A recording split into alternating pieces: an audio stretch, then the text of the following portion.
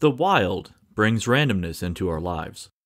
It creates situations that are harmful to some and helpful to others. Some people want to rewild our world, but the question for us isn't whether we should try to bring the wild to our doorsteps. The question is, how will we respond when the wild shows up and knocks on our door, and when it kicks the door off its hinges? I'm your host Jason, and you're listening to the Esoteric Book Club.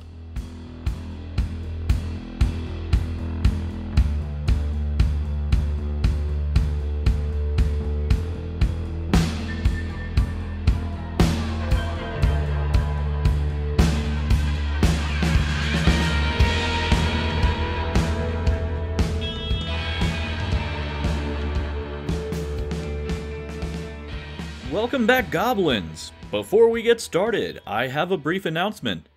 2 of you have risen beyond the rank of mere goblin. One has achieved the status of loyal goblin by contributing to the Esoteric Book Club on Patreon. The other, Samantha Shaver, has ascended to the level of elemental through her contributions through Patreon.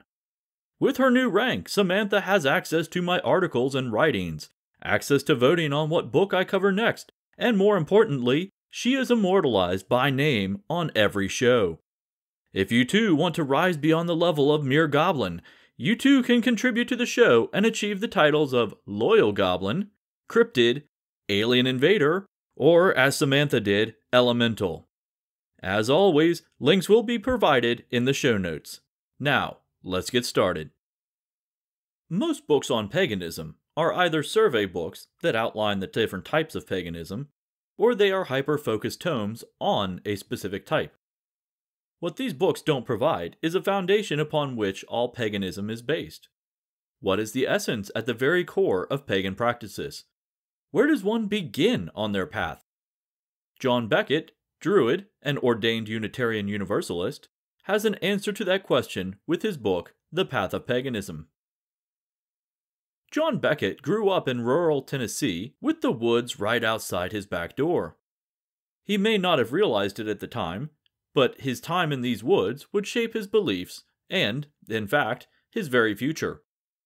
Now living in Texas, John is an engineer by trade and a pagan priest in his off time.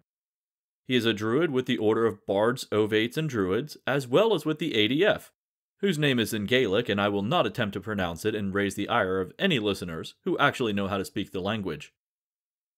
He also spent many years in various roles with the Covenant of Unitarian Universalist Pagans, or CUPS, with 2 U's, for short. His blog, Under the Ancient Oaks, is a massive tome of knowledge and musings on various pagan topics, and can be found on one of my favorite websites, patheos.com. Since the onset of COVID, he has also been broadcasting rituals on YouTube so pagans around the world can still maintain some sense of normalcy. Beckett's first book is the subject of today's episode. Published in 2017, I was immediately drawn to John's writing style. It's conversational, with thoughts flowing easily among various subjects within a core topic. I had found this book, somehow, through Google Books, which allowed me to preview a random chapter. At that stage of my life, I was reeling from a major loss and suffering through severe bouts of depression. Counseling had not helped much, and I was temporarily placed on medication for what was diagnosed as situational PTSD. What I found within the pages of this book helped to draw me, slowly, out of my rather dark headspace and rekindle the joy I had for the natural world. I've mentioned before that I grew up in rural West Virginia, and I spent much of my childhood in the woods myself, so John's words reminded me of a time when I was still filled with that same sense of wonder. Even rereading the book in preparation for this episode, I felt that same reinvigoration of spirit and desire to return to the wilds. I think that is the core strength of this book. It's not just an introduction to a spiritual practice, but it creates that same excitement each time you read it. Rereading it, you'll find tidbits of information that you may not have understood the first time, or, possibly, you simply can see it through different eyes after pursuing your own practices. This book doesn't necessarily create the foundation for paganism, but it certainly does an excellent job revealing it to you. So what are the foundational aspects of paganism? According to the author, there are four: nature, community, deity, and the self. Metaphorically, Beckett alludes to these four aspects as being the tent poles that hold up the big tent of paganism as a whole. A person could be part of one or multiple aspects. In fact, there's quite a bit of overlap between and among them. It's the details that make each of them unique. Nature-centered paganism is generally known by the epithets such as tree hugger, dirt worshipper, or even just hippie. The ideal is a reverence for nature and an understanding that we are a part of nature, rather than being apart from it. While they never really called themselves pagans specifically, you can see this reverence in the works of Ralph Waldo Emerson, Henry David Thoreau, and John Muir. What is interesting is how well this type of paganism meshes with science. The observation and understanding of natural processes can be transcendental for nature-centered paganism. The biggest challenge for this group is increased industrialization and urbanization. Out of necessity, people must go where the jobs are, and this usually means migration closer to cities, thus farther from nature. To remedy this disconnect, Beckett suggests potted plants, pets, and meditation to help re-establish this connection. While it's not a perfect solution, it will help alleviate the disconnect you feel between times when you can be outside. Community-based paganism includes ancestral worship, household spirits, land spirits, as well as the traditional concepts of community. This type of paganism is centered around your group and where they live. This can easily overlap with nature-based, but with a much more narrow focus. It's not about the forest, in a broad spectrum, intangible way, but more about your forest. Especially now, the need for community is becoming even more essential. Quarantine and remote work is making human interaction less personal. Even before COVID, one aspect lamented by pagans who left Christianity is the lack of a sense of community. Many pagans feel isolated because they are constantly facing ostracism and ridicule from more fundamentalist people in society. Additionally, paganism seems to attract those who already felt like outsiders, giving them a place to find reassurance, even if it is in their own beliefs. The trick is, finding a quote, pagan community isn't always easy. Pagan is a blanket term, or a big tent term as Beckett phrases it, and incorporates various belief systems. That's what makes this sphere of paganism so tricky to navigate. While you may be interested in group work, it may be the group dynamics that make this difficult. Self-based paganism sounds egotistical, but it's more about being the best you that you can be. It is largely about observation and discernment, but also about absorbing mythology for the lessons it can teach us. By reading them as parables and searching for the underlying meaning, we can find the truth of the world and better filter out the spiritual noise generated by society. This type of work requires discipline and a drive to become a paragon in both thought and action for your chosen path. This doesn't mean that you have to live a monastic lifestyle.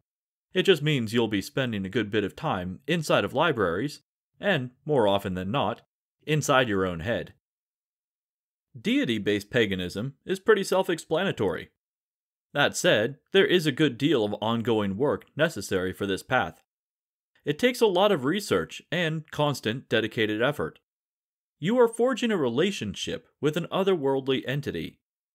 How would you feel if someone knocked on your door, knew your name, and asked you for help finding a job? It would come across rather off-putting, right?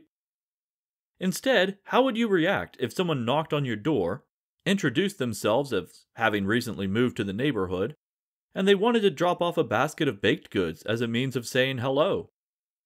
That's far less creepy. You may invite them in for coffee, or, if you're busy, get their contact info and make plans for future meetups. While I don't specifically recommend baking cookies as a means of introducing yourself to the Morrigan, the idea is the same. Learn about them, build a relationship with them, and together you will both grow. Because you are learning from experience, which is called gnosis when growth is made on a personal spiritual level, this path will direct you towards being a guide or leader for others who seek to worship and work with deities. It's easy to see how this would overlap with community-based paganism. Beckett describes all four of these paths as the tent poles that hold up the big circus tent of paganism. Obviously, the closer you stand to one tent pole, the farther away you are from the others. That's where you would find self-based pagans living a monastic lifestyle, or nature-based pagans growing an heirloom self-sufficient garden in their backyard. Conversely, you can step away from one tent pole to be closer to another. This is like the example I gave earlier, where deity-based pagans would work as community leaders, crossing over into community-based paganism. If you so choose, you can even step outside the tent and be pagan adjacent. This is the area currently occupied by Christian witches and polytheists who don't identify with the label pagan. They may not be under the tent, but they are still at the same circus as us. The next few chapters go into more depth for nature and the gods. The chapter on nature takes a look at how the planet doesn't need saving from humans, because, frankly, it will be fine if we make our environment too toxic for habitation. As Ian Malcolm so succinctly phrased it in Jurassic Park, life will find a way. That life just may not include us. The idea of environmentalism is about finding a means to live in balance with our surroundings in a way that provides for humanity without doing so at the expense of everything else around us. We also have to consider the sheer hubris of attempting to control nature. Every time we think we've mastered our surroundings, a tornado, earthquake, flood, or other natural disaster shows up just to remind us that we are not the ones in charge.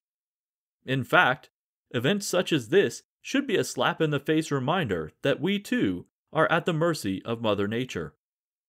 It's easy to become complacent from within our air-conditioned cubicle office spaces and climate-controlled modular homes. While these luxuries make life a bit more comfortable, they are but a thin barrier erected between us and the howling wild. When the beasts of the night come prowling around our door, who do we turn to? Humanity's relationship with the gods is seemingly as old as civilization itself. During the full span of human existence, we have made pleas, offerings, sacrifices, oaths, and curses.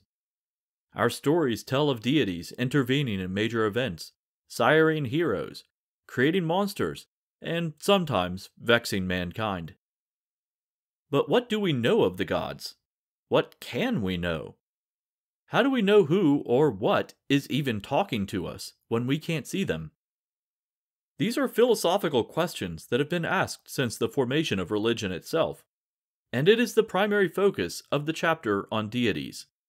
You see, it's not as simple as picking a deity and asking them for favors. They may not listen, or they may otherwise be preoccupied.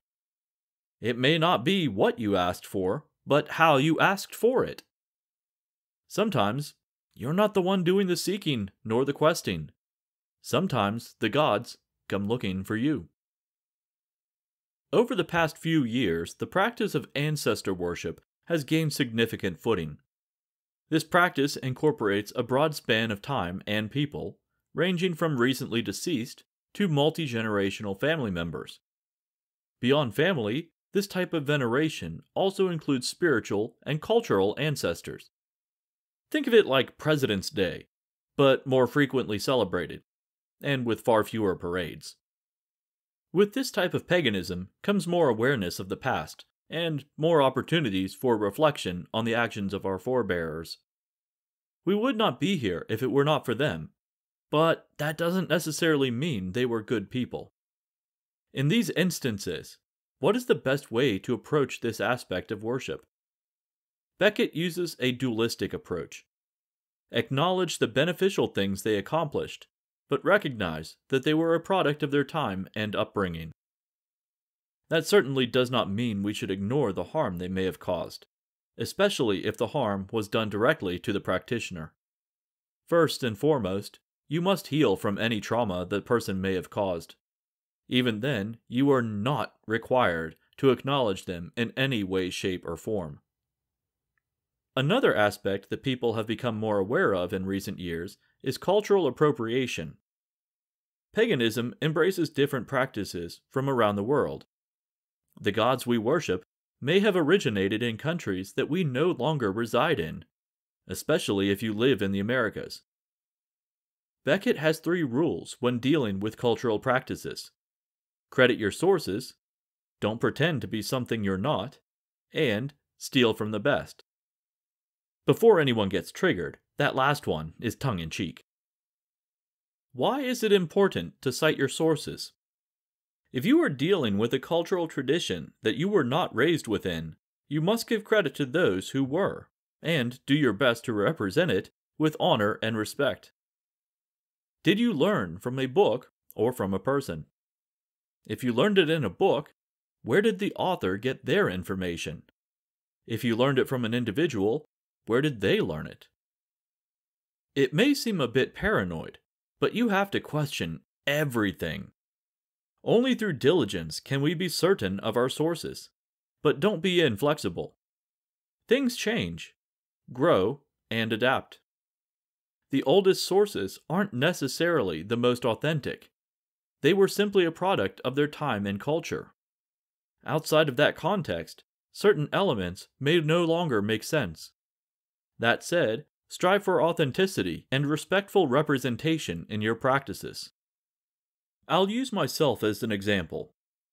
I studied the Eastern Woodland Native American tribes throughout undergrad and graduate school.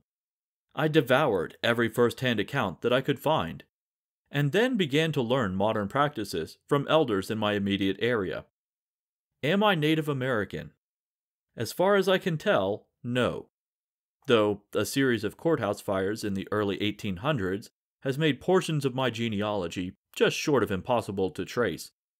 For a period of time, if you had a property dispute that was not in your favor, you just burnt down the courthouse where the records were stored, and all the property boundaries had to be redrawn. Unfortunately, this also destroyed birth and death records, but I digress. Do I have enough knowledge and experience to lead a ceremony? Maybe, at least on a superficial level. The most that I am willing to do is to perform a proper blessing ceremony, and even then, it is very basic. It is the same process that you see done at powwows for anyone entering the dance circle. I do not claim tribal heritage, and I clearly state what I am doing when I perform the ceremony. I let participants know what I am doing, why it's being done, where and who I learned it from, and finally, I do not accept money for these services. It is a means to share a practice that I was taught, and, in my lessons, was instructed to properly and respectfully share it with others. Much like what I just shared, the next chapter is as much anecdote as instructional. But it works, because what Beckett relates will largely ring true to anyone living in a Western country. It begins with a controversial statement. For all our mainstream society professes to be Christian, a casual look shows that what it values most is not the teachings of Jesus, but the accumulation of things. We've all heard the term weekend warriors, people who work Monday through Friday and then pack as much activity into Saturday and Sunday as possible. There is also the weekend parishioner, or maybe Sunday spiritualist for better alliteration. These people simply attend services one day a week, but spend the remaining 6 days ignoring the tenets of their chosen religion. Generally, these are the people who question pagan beliefs for the sole purpose of attempting to bully you into converting to their side. Dealing with judgment and ridicule is one of the most difficult aspects of paganism. One solution, and often the most effective, is to simply not engage. It's hard to harangue someone if they remove themselves from the situation, right? Beckett offers a few ideas if you decide to embroil yourself in that debate, but I'll leave those for you to discover when you read the book. What I found most helpful, and most unique, was a discussion of how existing in a society, such as America, affects the individual. While it may not have begun as such, America has become a very conservative, fundamentalist society. We are constantly exposed to, quote, Christian ideals, primarily evangelist and Protestant, with hyper-regressive and often exclusionary views in our everyday life. Because it is so ingrained in our culture, it consistently repeats and reinforces fears and doubts. Beckett himself recounts how tormented he was early on in his spiritual quest. He says, "My inner fundamentalist was still there, still whispering that it was all a lie of the devil. I showed him the evidence that I had found. He ignored it and kept whispering, 'What if you're wrong?' I don't know about anyone else, but this account rang soundly true for me." Beckett says that voice, the voice of doubt from a religion that he had already abandoned, continued up until the day that he formally embraced paganism, more specifically polytheism. Hearing a first-hand account from someone going through a spiritual crisis as they went through it, because his accounts are truncated versions of his own journals at the time, it is a powerful and reassuring thing. It shows that the same thoughts and doubts that are going through your mind during a similar process are normal societal pressures and can be overcome. His final lesson in this chapter is as follows: show people what you are, not what you are not. So often, a spiritual debate centers around defining who you are in terms of other belief systems. Instead of telling people what parts of their system you don't believe in, show them what the principles of your beliefs are. The best way to counteract someone ranting about your final destination is to prove them wrong by living a virtuous life. This is a principle that has been lost to so many people of faith. You have to live your ideals. It's easy to speak the words of your gods, but it's another thing entirely to live them. What you say is important, but what you actually do is more so. And this is all just the first half of the book. It's an understatement to say that I like this book. I recommend it to everyone I know who is even remotely curious about paganism, polytheism, or earth-based beliefs. Honestly, it's even a great book for a Christian to read because many of the lessons within would apply to their practice as well. At $20, this book is phenomenal. You will get a lot out of it each time you read it. Yes, you are likely to reread this book several times. It's that good. You will find more and more nuance to Beckett's words, because each time you reread it, you will be at a different stage of your own journey. To me, the most important aspect of this book is how it reinvigorates you. If you ever feel like you have reached a plateau in your magic, your spirituality, or your beliefs, rereading this book will help you see things differently. So whether you grab the digital version or the Dead Tree version, be sure to get a copy of The Path of Paganism by John Beckett. That's all I have for tonight. As always, links to the books are posted in the show notes. If you like the Esoteric Book Club, please like, share, and review. Esoteric Book Club is now on Patreon. If you'd like to contribute, please leave a donation. There are several different tiers with various rewards, such as voting rights and exclusive articles, with a few other ideas in the works as well. Even at the lowest tier, you're not just a goblin anymore. You're a loyal goblin. Esoteric Book Club can be found on Facebook, Instagram, and at esotericbookclub.org. Intro and outro music is courtesy of Sarah Rudy and her band Hello June. Their music can be found at bandcamp.com and at wearehellojune.com. Until next time, remember, stay safe and stay weird.